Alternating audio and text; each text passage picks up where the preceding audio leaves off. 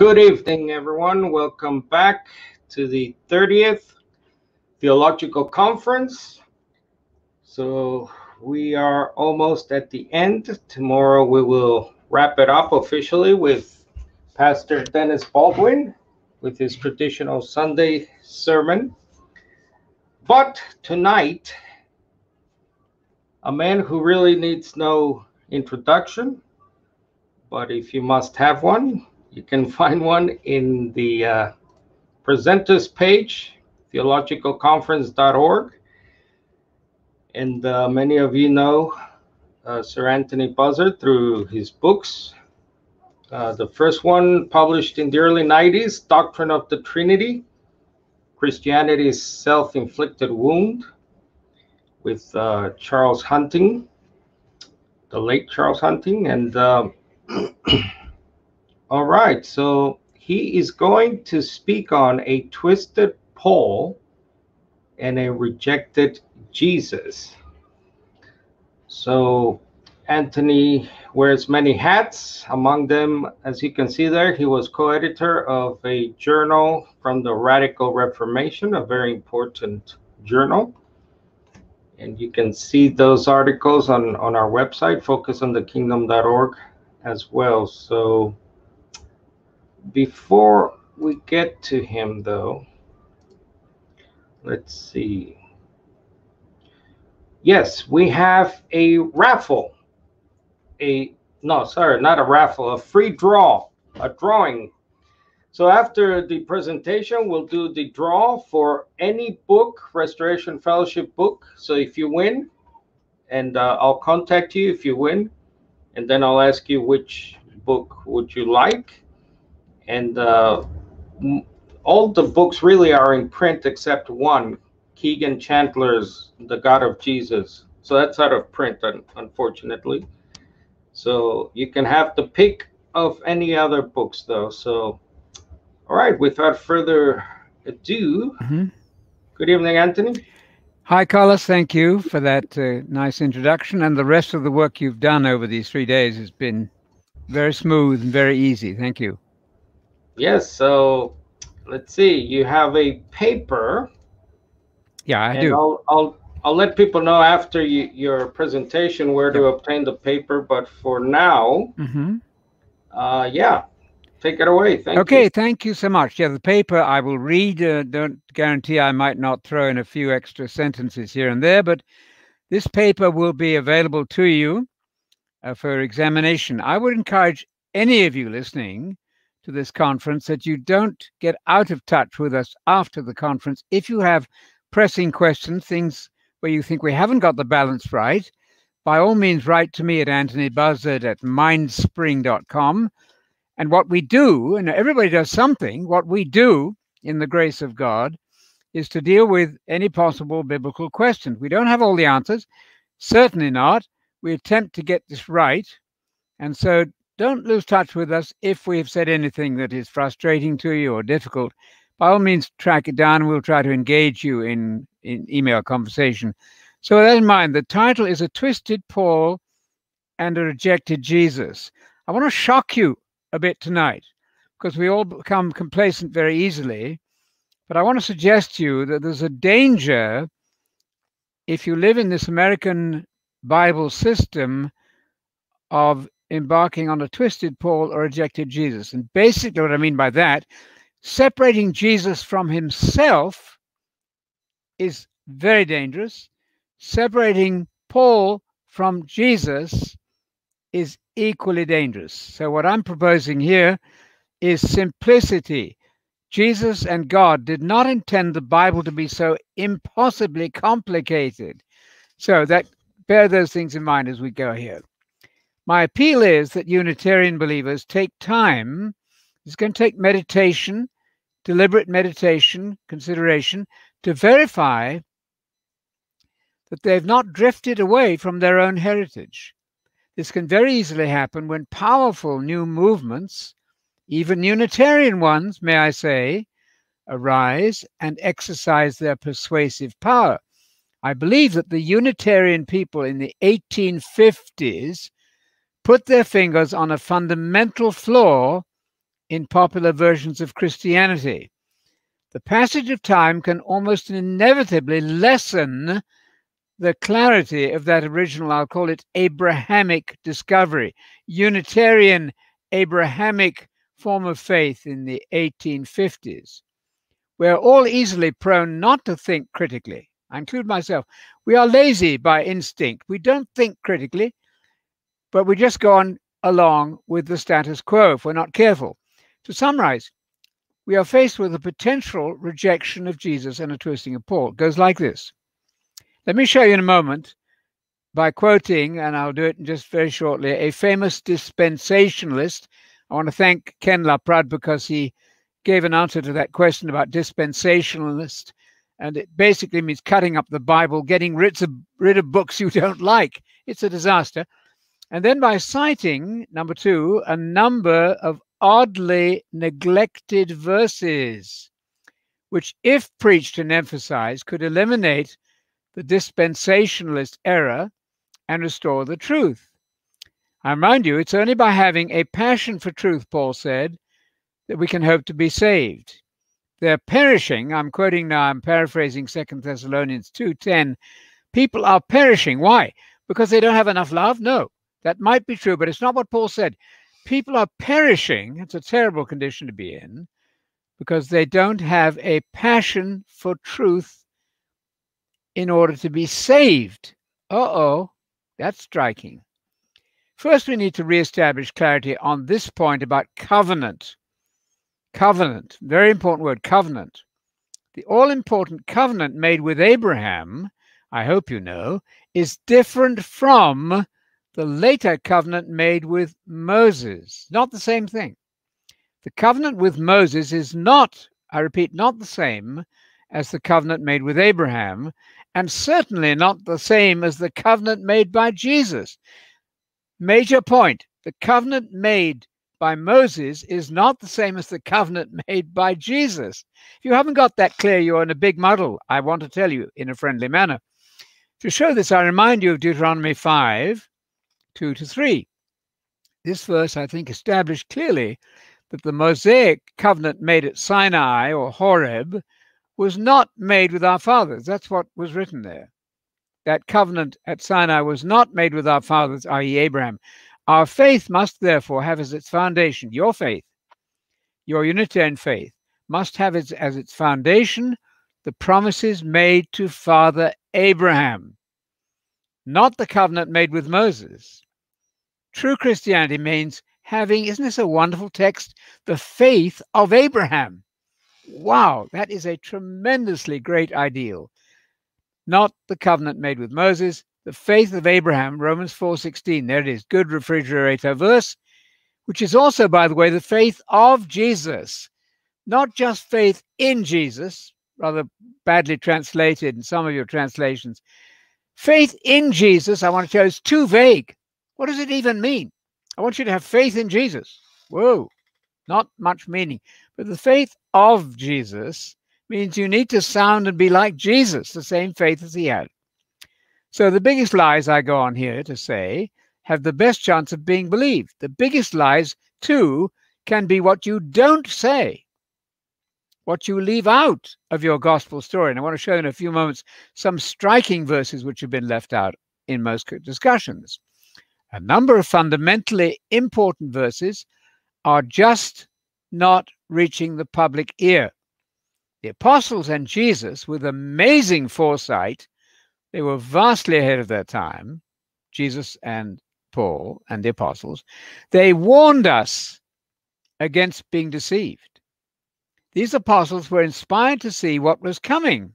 They knew what Satan, that's the supernatural fallen angel, not human nature, I want to repeat, but the Satan had a plan, and the apostles saw what that was.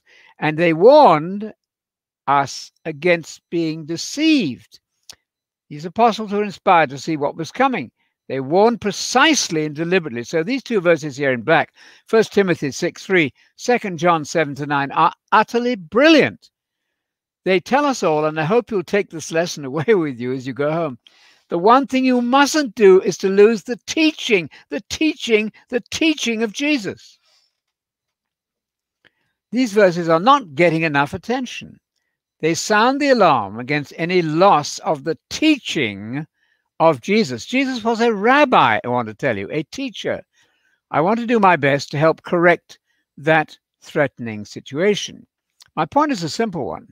The gospel preached by Jesus has been gutted of its major component and has kind of been replaced in the minds of most of your friends who are going to evangelical churches by a half gospel.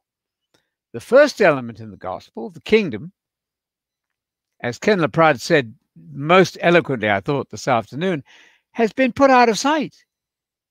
The gospel, as Jesus and Paul preach it, does not just offer, a very important statement, does not just offer you forgiveness of sin, huge as that is, but forgiveness so that you may then go on to regain the status lost in Adam and thus find your true destiny.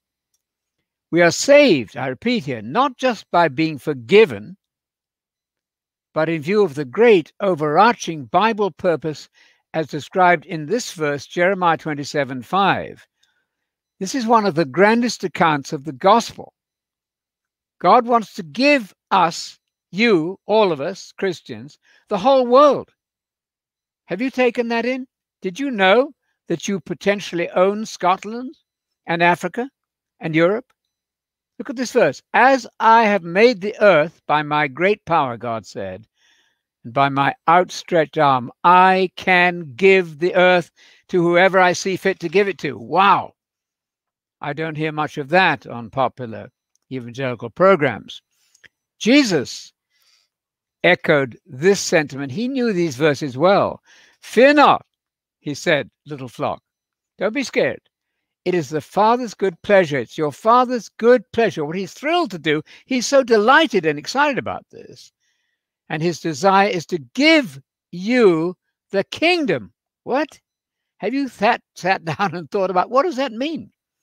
This is exactly repeated in Romans 4:13, which reads as follows: the promise to Abraham and to his descendants, his seed, is that he, Abraham, would have the world as his inheritance.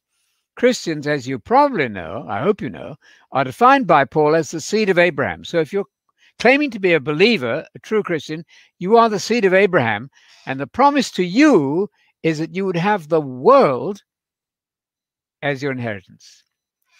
Now, I remind you of these words from an Archbishop of Canterbury, and I could multiply these quotations, but I won't, about the astonishing, I mean amazing absence of the gospel of the kingdom during all of church history. Absence of the gospel of the kingdom means absence of Jesus and thus absence of Christianity. The Archbishop wrote this, and please allow for his tendency to British understatement. I mean, you can put a whole lot of exclamation points in what he writes to make it sound more exciting. He says this: an Archbishop of Canterbury, no fool, he knew his church history. Every generation finds something in the gospel which is of special importance to itself and seems to have been overlooked in the previous age, or sometimes in all the previous ages of the church. Imagine that. The great discovery, the Archbishop said, of the age in which we live, the 1900s, was when this is written, is the immense prominence, underline, immense prominence given in the gospel to the what? Kingdom of God. To us, the Archbishop wrote, it is quite extraordinary, put a few exclamation points after that the kingdom of God figures so little in the theology and religious writings of almost the entire period of Christian history. Certainly in the synoptic gospels, Matthew, Mark, and Luke, the kingdom of God gospel has a prominence that could hardly be increased. That's an amazing statement.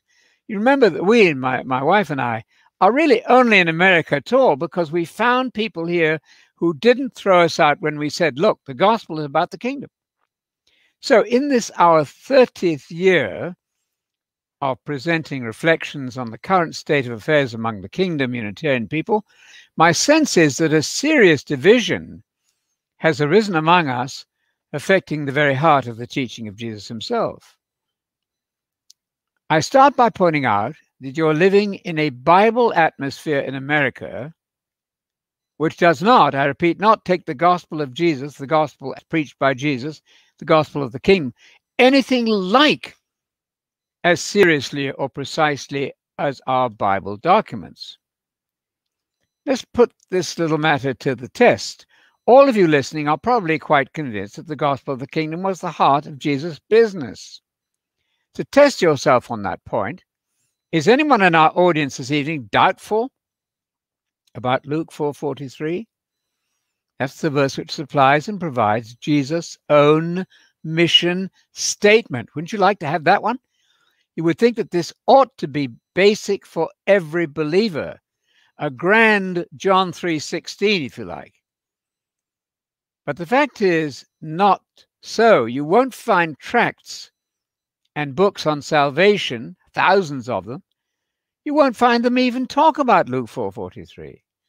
Rick Warren's purpose-driven church doesn't even mention it. If I can't shock you with that sort of information, I don't know what would shock you.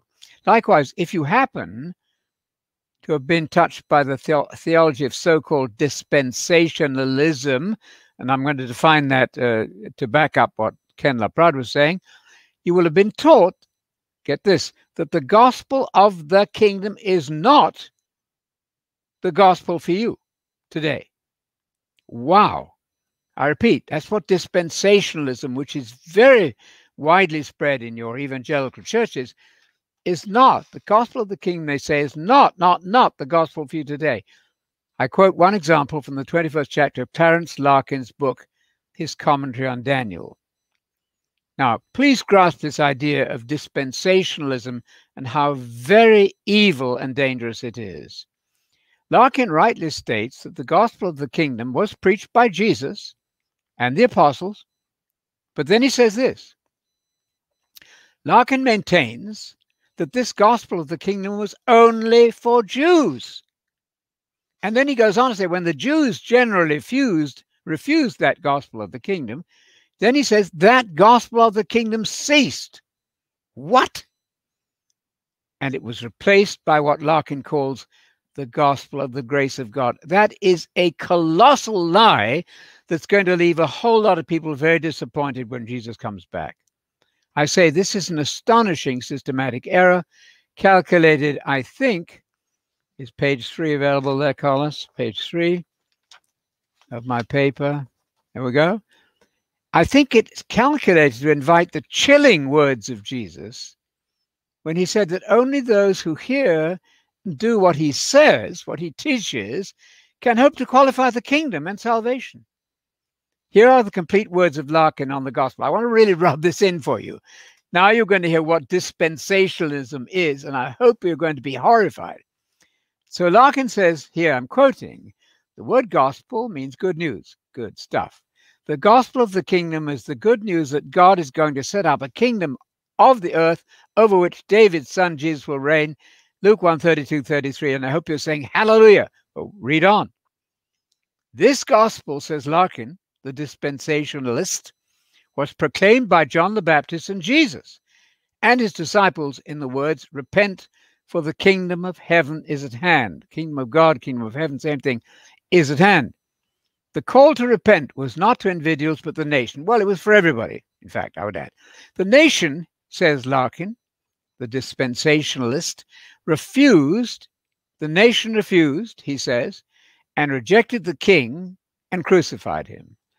But before the king's death, the gospel of the kingdom, which up to that time had been preached only in Palestine and not in all the world, was withdrawn. This dear man, with his degrees in theology, he's an author of books, he's telling you now that the gospel of the kingdom was withdrawn. Then he says it's going to be preached again after the church has been caught out. That'd be a preacher of rapture that, as you know, we're against. Following Tracy's good description this morning. And then he says It's going to be preached again after the church has been raptured out before the tribulation. Then you can have the kingdom of God gospel. But right now, it is not the gospel of the kingdom which matters for you. And then he says in that future time, it's a call to Israel as a nation to repent, and that Christ is coming to set up the stone kingdom or millennial kingdom. So then dispensationalism, Larkin says further, which is widespread in evangelicalism, how true, teaches then that between the two preachings of the gospel of the kingdom, one in the past and one in the future, he says, we have the preaching of a different gospel called the gospel of the grace of God. My goodness. It's the proclamation, says Larkin, of salvation through faith in the death of Jesus, the atoning sacrifice. That's a quote, deliberate quote from Reverend Clarence Larkin, author of what the book calls itself, the great book on dispensationalist truth. I hope you've got that idea very clear, and I hope you're revolted by it, scared by it, and running a million miles from it. I remind you of Jesus' words. Multitudes will say to me on that future day, Lord, Lord, look what we did by way of preaching for you, and even doing miracles for you. Jesus' response is simply that they had not laid the foundation of sound teaching by making his kingdom gospel the heart and center of everything preached. Jesus was warning about Christian failure in the very context of his call that we are to beware of false prophets. That means be scared of them. Watch out. How do you know you haven't got a false prophet preaching to you every Sunday? I hope you're checking that carefully. So, next section, in favor of beautiful truth. I was thrilled recently to find in the Cambridge Bible for Schools and Colleges stating in Hebrews 2 that this wonderful quote, Jesus was the first preacher of his own gospel. I wish you'd put that on the fridge. Jesus was the first preacher of his own gospel. There it is, Mark 1:14. This is superbly true, I say. But the Billy Graham system insists that, quote, Jesus came to do 3 days' work, to die, to be buried, and to rise from death. Did you hear that? That's Billy Graham, very famous. That's his definition. 3 days' work. But that definition, I say, eliminates a major neglected text, which I argue can bring us all back on track. That is Mark 1:1, which brilliantly states that the subject of Mark's writing, Mark 1:1, marvelous verse, the beginning of the gospel of Jesus Christ. I think Joe would do a few hallelujahs on that one. Not the middle, not the end, not one part of it, but the beginning of the gospel as Jesus preached it. The definition of that gospel is then provided in Mark. Mark was a very clever writer, probably reflecting Peter, by the way. These are very systematic, careful teachers and writers. The gospel is called God's gospel. Wow! You'll find 8 other occurrences. Look them up with your software if you can, uniting other verses to that same God's gospel. Excellent phrase. God only has one gospel. We cannot afford to get that gospel wrong for the peril of losing our own success. So please look those up sometime. Let's go to page 4, if we can, Carlos. Thank you. There it is, Gospel of God. God's gospel. It actually frames the book of Romans. We like to say frames it. Paul had it in Romans 1 and Romans 16. That's brilliant, Paul. These writers are trying to teach us, if we'll let them teach us. It's God's gospel about the kingdom. So when we speak of the gospel to our friends, as we should all the time, as we have opportunity, there's no better place to begin, I say, than Mark 1:1, beginning. But you'll not find this passage in any tract offering salvation. Nor, astonishingly, will you find Acts 20, verse 24, followed by verse 25. Ken LaPrada is very thrilled, mentioned this too. In Acts 20, verse 24, and the following verse 25, these two verses provide a marvelous definition of what Paul preached as the gospel. I remind you that in Acts 20, verse 24, Paul summarized his whole Christian preaching, his whole career, by saying that he had what? Preached the gospel of the grace of God. Wonderful. Now ask your friends politely and respectfully what the next verse says. I don't think they will know.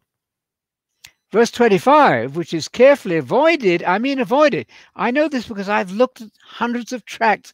They're not going to give you this verse because it defines what the gospel of the grace of God is.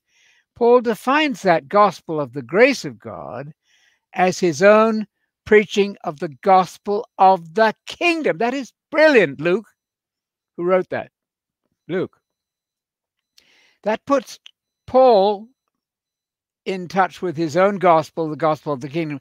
It immediately reunites, reattaches Paul to Jesus. You see how beautiful this is. But it's avoided in evangelical literature.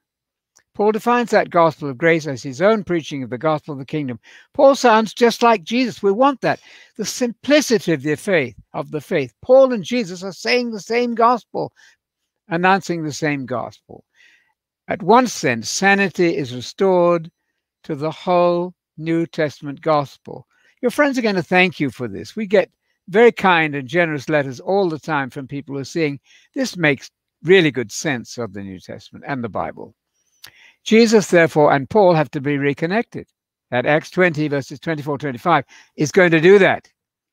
I suggest there's a concerted effort in much of evangelicalism, the Billy Graham system, to keep that simple, fatal detachment of Jesus and Paul out of sight. They're not going to love those verses. Oh, no. Error, I want to tell you, is aggressive. They're going to work at getting this wrong. God is their judge, but our job is to point out the simplicity of truth. So there are different ways, I say, of avoiding the truth about the gospel. Dispensationalism of the Larkin type, I just gave you the quote, simply announces that the gospel of the kingdom ceased when the Jews rejected it, but that will be resumed, the gospel of the kingdom, only after the imaginary pre-trib rapture.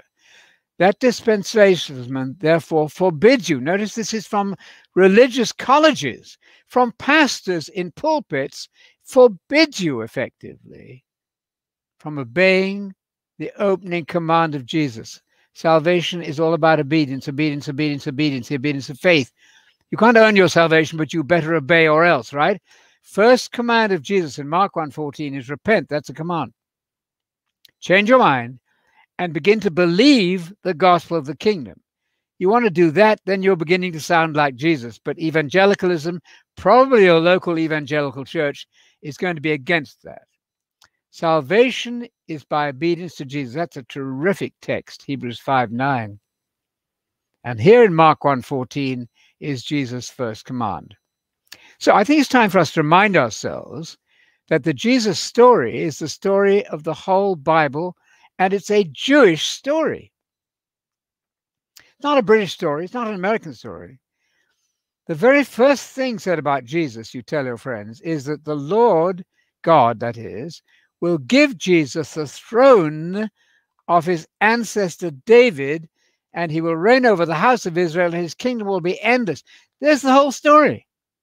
Do your friends know those verses? You know what the Queen of England rules over the United Kingdom. Do we argue about that? Do we think her throne is in heaven? Of course not. Jesus is going to inherit the sure mercies of David. Wonderful phrase. The covenantal promises of David. This is called the new covenant, not the covenant made with Moses. Now, some personal reflections here. I certainly could not have known any of this in the first 20 years of my Church of England experience. I'm not lying to you. I was there. Why would I bother lying? The kingdom of God is the heart and the center of the new, not the old Mosaic covenant. In Jeremiah 33, 20, 21, God made his point with ultimate emphasis. If you can alter my covenant with day and night, in other words, if you can change the repetition of day and night, 24-hour period, then you can alter my covenant with David. Isn't that a marvelous way of saying, you better watch this? As sure as the sun gets up in the morning, as sure as the sun sets in the evening, my covenant with David is never going to cease. And David will ultimately have a king ruling on his throne. You can go to Jerusalem today and you won't find Jesus ruling there. That then points to the parousia, the second coming. He must come back for that covenant promise to be true. That is the gospel too, all about the covenant with David. If you lose that, you lose the gospel and you lose Christianity. If we are not teaching with complete clarity the fact that the new covenant is like the covenant about the kingdom of God, we're missing out on a great deal. Thus, in Luke 20:29, note the translation correctly there, Jesus stated that he was covenanting, not just giving. The word there is covenanting his disciples a kingdom. Doesn't that sound awfully like, fear not, little flock, your Father's good pleasure to give you by covenant? This is the new covenant, the gift of the kingdom. He promised it to Jesus and he promises it to you.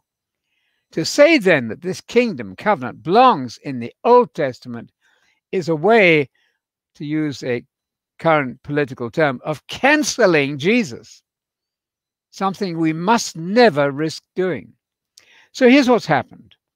Evangelicalism has rightly stressed that the death of Jesus results in being forgiven for our sins. Correct. But the gospel did not begin with the death of Jesus. The great fact which is so desperately missing from popular preaching is that Jesus and God's intention is to give us the kingdom. Fear not, little flock, your Father is delighted to give you the kingdom. And that kingdom was defined with clarity to Abraham. The promise was to Abraham and his seed, his descendants, which is us, that he would be heir of the entire world. Have you taken that in? Did you know you were heir to Iceland and France and Germany? Ponder that. Not the universe, but the world as created for man. It was precisely this which, remember, that Adam lost. And so Jesus is so smart. How does he reverse that loss of the kingdom to Adam? By saying, repent and believe in the kingdom. Let's get right what Adam got wrong. Now the story is beginning to cohere. Now, please note that there's an extant Unitarian translation of the Bible. Note this now. I want you to be shocked to your core. There's an extant Unitarian translation of the Bible which states, one, that the four Gospels really belong in the Old Testament. What? And two, I quote from this Unitarian translation, there's no reason to baptize in water today. That is a falsehood. We've preached against that and in favor of water baptism as simple obedience all of the years of the Theological Conference. Now, in these early teenage years of Jesus, I suggest, as he searched the scriptures daily, he found his own career in them, the career of the one designated by God to restore law and order desperately needed in America today, peace and security, the abolition of all hostility between nations. Jesus had read in his Bible, his Hebrew Bible, and he comes to us as kind of Mozart of biblical exposition, that God was going to plant or sow a new people. Of course, that was God's intention, to plant people like you plant seeds. I will plant my people in the land, Hosea 2:23, and other verses. Yes, God was going to sow them. It follows, of course, that Jesus spoke primarily and always of the parable of the sower, where the saving gospel message itself is defined as the gospel message about the kingdom, Matthew 13:19, Matthew 13:19, Matthew 13:19. If you lose track of that basic fact, then you've lost the foundation of the Christian faith and you risk building on sand. Evangelical tracts offering salvation have not a word, you'll find, to say about the parable of the sower. Why is it then that everybody knows you must be born again to be saved? They all know that in John 3. But almost nobody tells you that being born again can only happen when you're exposed to the seed gospel, which was preached to you as gospel, the seed of immortality, which was preached to you as gospel. So never ever touch John 3 until you also do 1 Peter 2, not 1 Peter 22, that's a typo. 1 Peter 2, verses 23 to 25. So there's a misprint there. Okay, next page. We're getting towards the end here. All right. Yes, there it is. It should be 1 Peter 2, not 22. What has happened is this, that the Christian future, i.e. hope, on which Paul said faith and love depend. Are you short of faith and love? Maybe you don't have much hope. Strengthen your hope, and faith and love depend on that hope. It's been reduced and cancelled and replaced by the awful going to heaven stuff when you die, to do who knows what. Jesus was of the opposite opinion. How blessed are the meek, they're going to have the earth or the land or the world as their inheritance. Quoting from Psalm 37. And in Romans 8:32, what about this one? How much more will God give to us and to Jesus everything? How would you like to have everything is your inheritance? Did you grasp that God wants to give you the world as your inheritance? The International Critical Commentary, much good stuff in some of these commentaries, but the public doesn't get to read them. Jews, as vassals of a legal system, do not qualify as true believers, according to Paul. As one of the descendants of Abraham, Abraham's seed was to enjoy worldwide dominion. Tell your children that. You are Abraham's seed. This faith righteousness, being right by faith, which Paul described as characteristic of the true Christian, and before him of Abraham, is the right to universal dominion. I didn't write this from the Standard Commentary, which will belong to Messiah and his people. If the right to universal dominion, which will belong to the Messiah and his people, is confined to those who are subject to the law of Moses, what can it have to do either with the promise originally given to Abraham? This is the whole argument of Galatians. Very, very good statement. So Abraham was promised the inheritance of the world and his seed, which is you.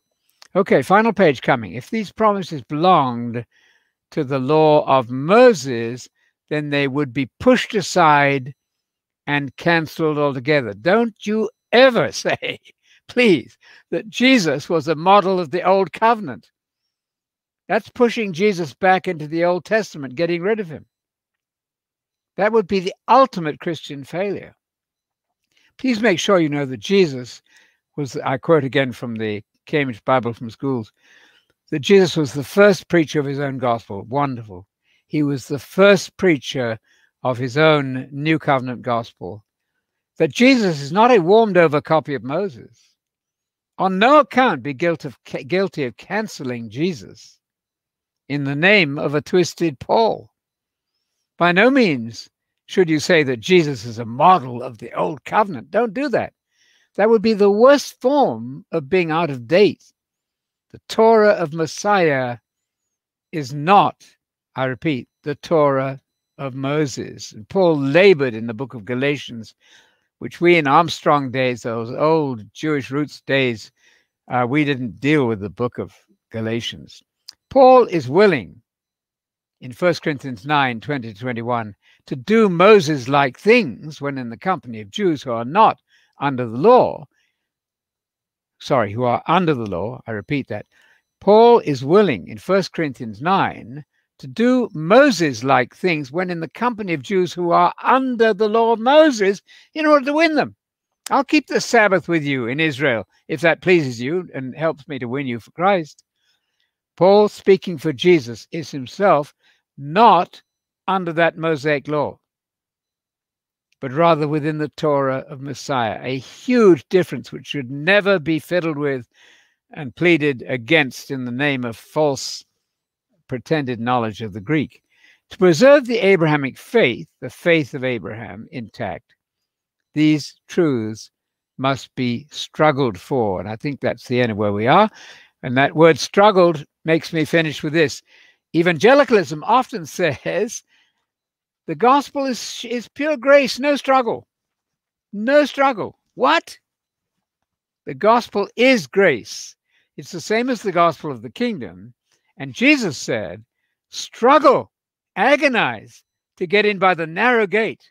What do you mean there's no struggle in the gospel? There's a huge struggle in the gospel, which is the gracious offer of God and Jesus to you, that you would own the entire world and help to supervise it with Jesus. Thank you.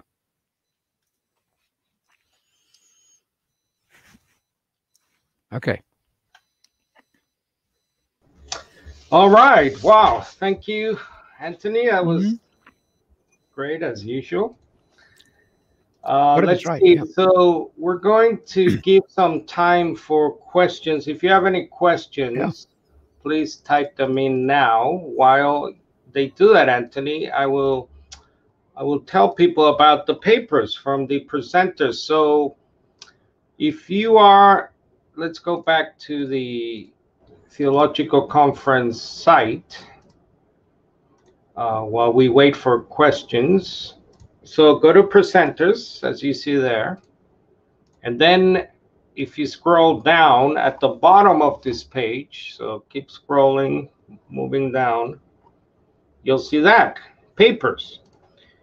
And please note the disclaimer: the views and opinions expressed in some of these presentations are those of the authors only and do not necessarily reflect the beliefs of Restoration Fellowship. Obviously, Anthony's paper does, because he's the founder. So click on that folder you see there, and it should take you to the same disclaimer. I guess the disclaimer is important. And there you go. There are the papers, actually papers going back to 2003. So this is, again, the 30th conference. Unfortunately, we don't have all the papers from the last 30 years. I wish we did, but all right. So you go up to 2021. By the way, thanks to our webmaster, Alex Davila, Pastor Alex Davila in Nicaragua. All the stuff you see here, this is not my doing, by the way. I wish, but we have a true webmaster, and he's very good, as you can see. So thank you, Alex. Pastor Alex in Nicaragua. Please, by the way, pray for him. Latin America getting hit very hard by the pandemic and the economic disparity going on. All right, so on the left there, you see, you click on Anthony, and that should pop up as a PDF, so you can download it. Please share it, copy it, paste it, whatever. Just get it out there, as we always say. The problem really is getting all the stuff out there. I mean, we have almost hundreds of years combined of materials. So yes, and then, so not all the presenters, as you can see, have papers. So it's not like a requirement of presenters. We don't require it.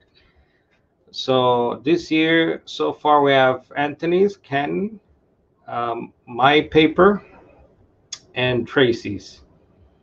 By the way, I will present my paper tomorrow morning.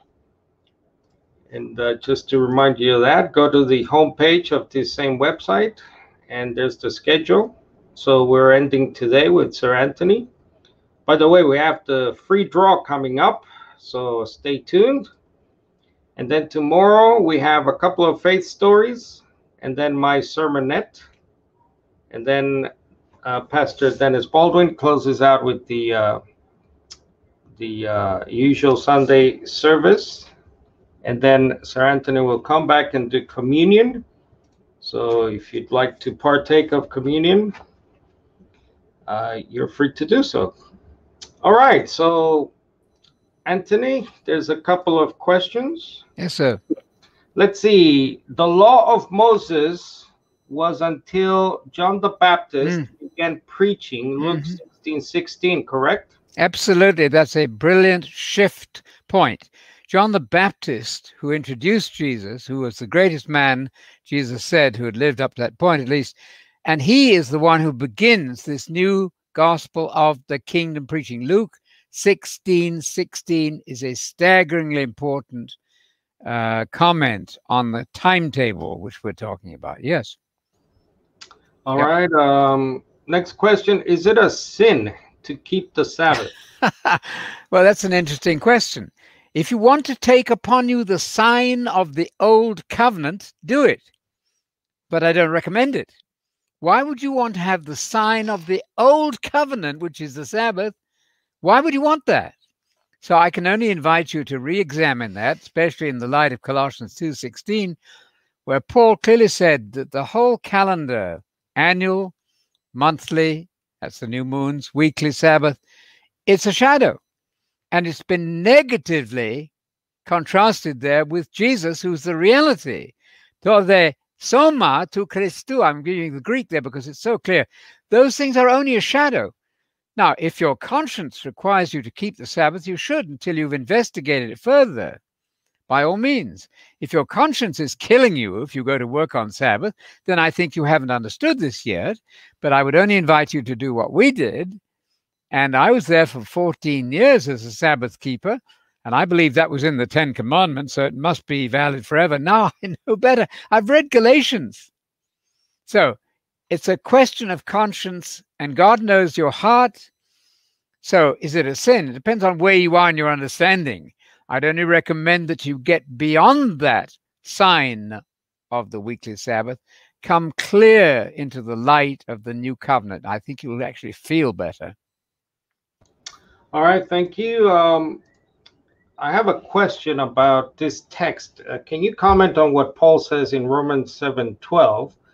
He said, so the law is holy, and the commandment is holy and righteous and good. Mm-hmm.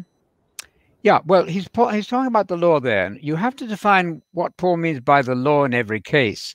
As a general statement, he's simply saying the Old Testament is God's material. The law is holy, the commandment was holy, all of it was right and good. That's only part of the story, though.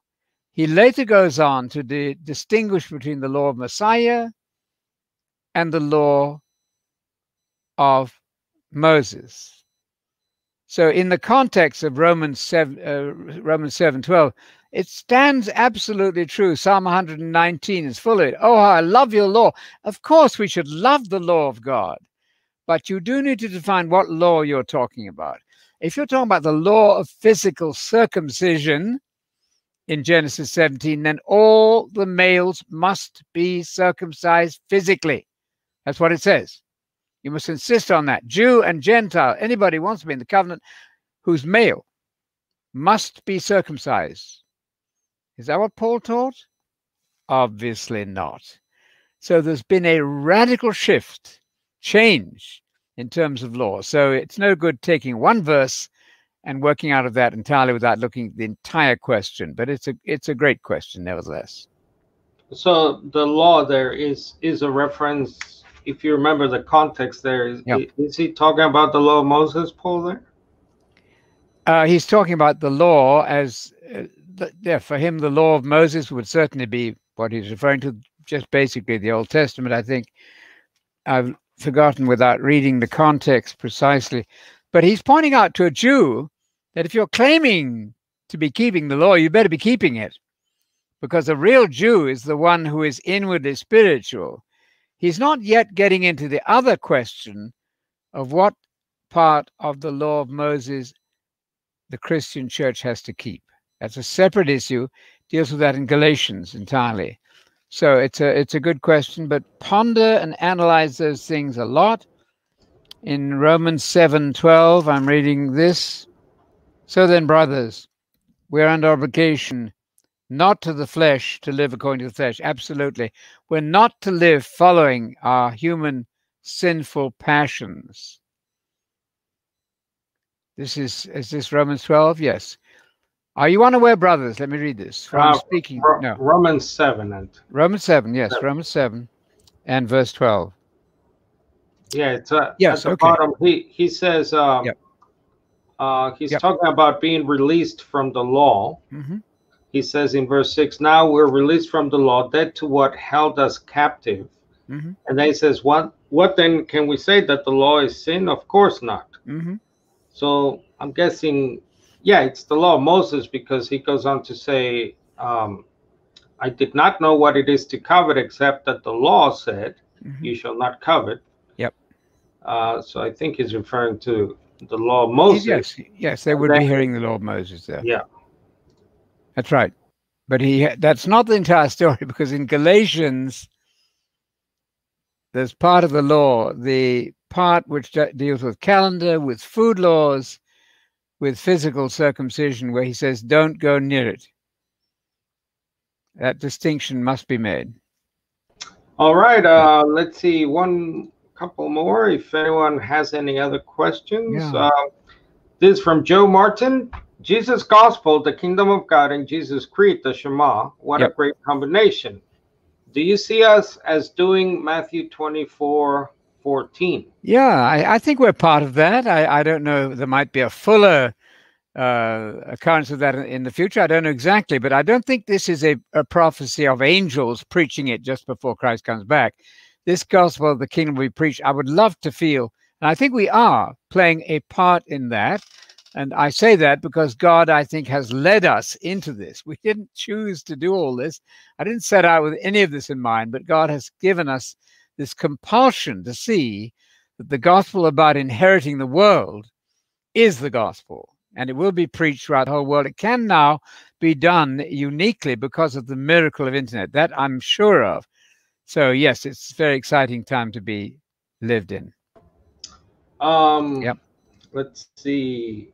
Isn't it healthy to be circumcised without attaching anything spiritual? That's a purely medical question. If you don't think of anything to do other than medically, fine. If your doctor says that's the way to be. But Paul doesn't believe that, because he says, if you are uncircumcised, do not get circumcised. So Paul knew nothing of any medical benefit. So that's a matter for you and your doctor. But certainly once you turn that into some right or wrong, spiritually speaking, you are either obeying God, and there are some Unitarians who are saying in order to obey God, if you're a male, you must be physically circumcised. That's absolutely false. So it would be a question then of what your doctor would say if you're talking about medical reasons. Good question. Just to go back to your paper. Yeah. Anthony, I have a comment here about this Larkin, is it? Yes. Let's see. Larkin's, he says that Christ is coming to set up the stone or millennial kingdom. Yes, true. I've never heard it, or I've never read or heard it put this way. That the kingdom is the stone. Now that's from that vision. Yes, it is the stone. Right, the food. Yes. Let me read those verses for the audience here. Yeah. I just found it interesting the way this Larkin put it. So Daniel 2 says, yes, while you watched, a stone was hewn from a mountain without a hand being put to it, and it struck its iron and clay feet. This is that statue. Breaking them in pieces. The iron, clay, bronze, silver, gold, all crumbled at once, fine as the chaff on the threshing floor in summer. And the wind blew them away without leaving a trace. But the stone that struck the statue became a great mountain and filled the whole earth. That's right.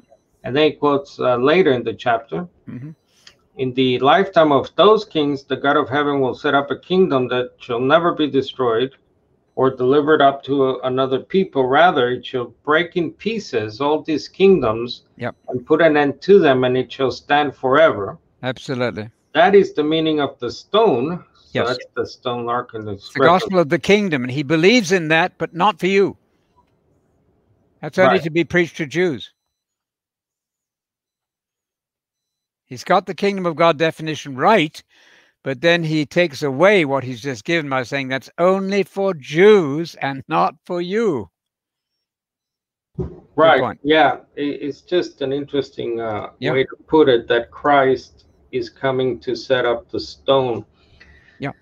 And I guess that is well, I didn't. true. Maybe I should put that slightly different. The stone is simply the kingdom of God, which is going to smash and crush all the previous pagan kingdoms. That's all that is. Referred to in the New Testament. All right. Thank you, Anthony. Yeah, thank you. Okay, so keep in touch. Keep in touch. Thank you. So we will now wrap things up for this evening with the draw, the free draw. So everyone sent in who wanted to be part of it, sent in their names, and now we will spin the wheel of fortune. No, the wheel of the free draw. So let me bring it up. So we will do, actually, we had a lot of names. So for personal, private reasons, I do not put the name as you see, the full name, just the initials. So we will do 3 spins of the wheel. And so if your name comes up, you will have the chance to request any book published by Restoration Fellowship, except, unfortunately, Keegan's The God of Jesus book. As I have said, that book is out of print, so apologies for that. But any other book in the RF bookstore is yours. So, all right, I have the names, and you see the initials. If everyone's ready, we will do the first draw of the evening. So let me set this up, and here we go. Oh, hold on a sec. Let me try this again. And okay, let's see if this works.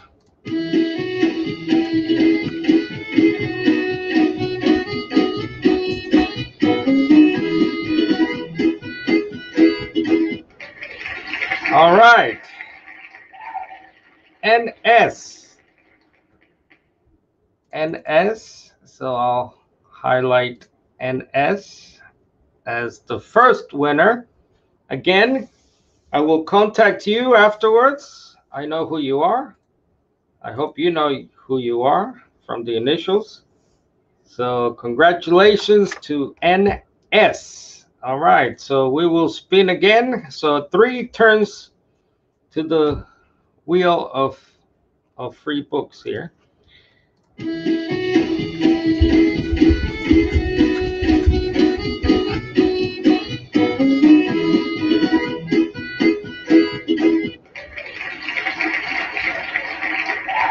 All right, CSS. Let's see, who's CSS? All right, I got you. I hope you know who you are, CSS. Congratulations. So once again, you get a free pick of any of our books. Again, this is free, folks. And I know some of you would like to pay and things like that, but these are free draws. So, but we appreciate your sentiments. And okay, the last spin. Oh, by the way, I should say, if it happens to land on the same person, we'll spin again. So, you know, it's a bit unfair if it lands on the same one. So, all right, here we go.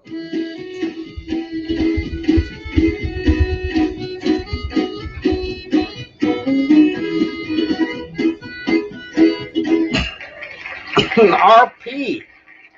Boy, that was a close one. Let's see. Who is RP? Okay, I got RP. All right, congratulations to NS, CSS, and RP. Again, you get a pick of the books, and I'll show you some of the books that are in the RF bookstore. If you go to our homepage, focusonthekingdom.org, click on books. So you get to choose. You can have Sir Anthony's latest publication, the New Testament with Commentary, second edition, by the way. Already sold out of the first edition. So this is the second.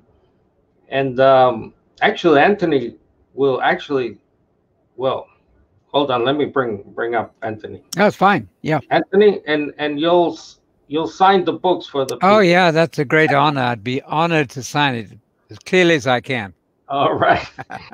Okay, so Sir Anthony will sign them. So, all right, so that's, you can have the amazing names and claims. Actually, let me put the link in the chat. But anyway, when I email you, if you're watching and you know who you are, you can go to that link and check out the selection. We have the amazing claims, the coming kingdom of the Messiah, probably my favorite in the collection here. And this one is out of print. I know a lot of people request Keegan's excellent tome, and it's a hefty tome. I think it's, what is it, 300, 400 pages.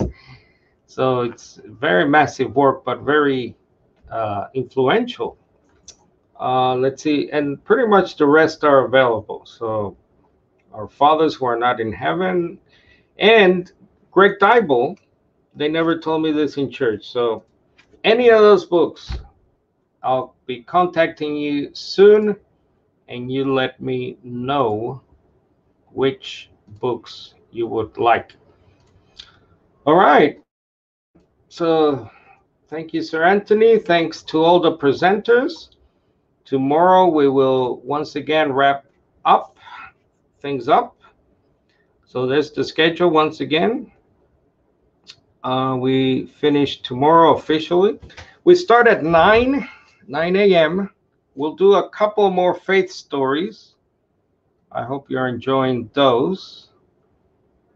And yep, a couple of faith stories. Then I'll do a little sermonette. Some of you who follow us regularly, online church, know this. I do these little sermonettes. And then we will get to the main sermon from Pastor Dennis Baldwin. And then communion with Sir Anthony. We included communion there. All right, so thanks again, folks, and we will close with prayer as usual. Thanks for tuning in live, and let's close with prayer. Father, we thank you once again for this time, for all the presenters, for Sir Anthony's longevity and passion for the truth, the gospel of the kingdom and the things regarding Jesus.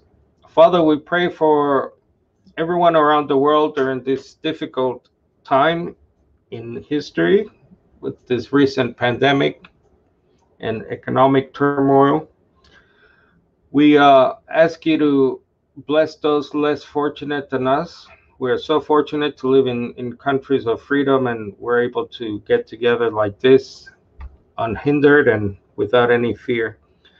We thank you for this incredible gospel about the kingdom, that amazing people like the prophet Daniel, Jeremiah, and others were faithful to pass on. So we ask you, Father, to keep blessing this conference. 30 years. Thank you for giving us all this time to do this until the kingdom comes. And we pray in the name of Jesus. Amen. All right, folks. So we'll see you bright and early tomorrow at 9 a.m. That's Eastern Standard Time, 9 a.m. So God bless. And until we meet again.